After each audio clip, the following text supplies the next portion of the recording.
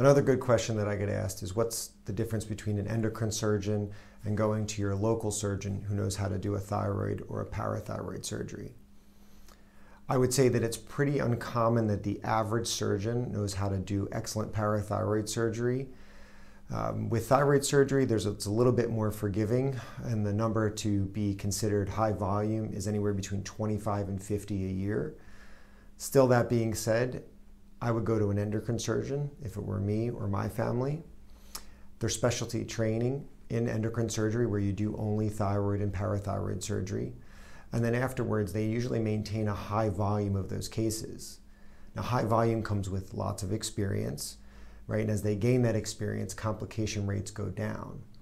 So the best published data, usually in thyroid and parathyroid surgery, relates to high volume surgeons, 25, 50 cases a year. Realistically, high volume thyroid, parathyroid surgeons are doing 5 or 10 times that a year. And because of that, the complication rates are fractions of what they are in the published literature.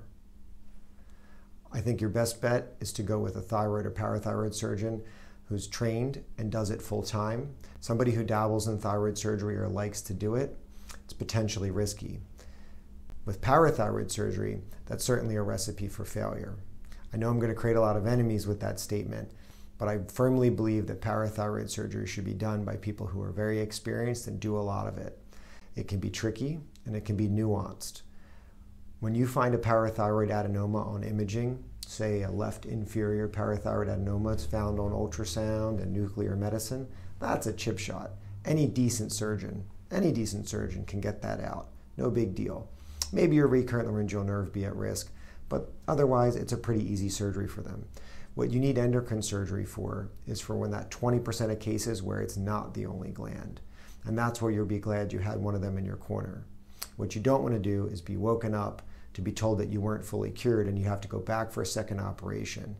And that second operation is more difficult because of scar tissue and previous technique and issues in the neck. So now everything's at risk. It's much better to do it right the first time and be done with it.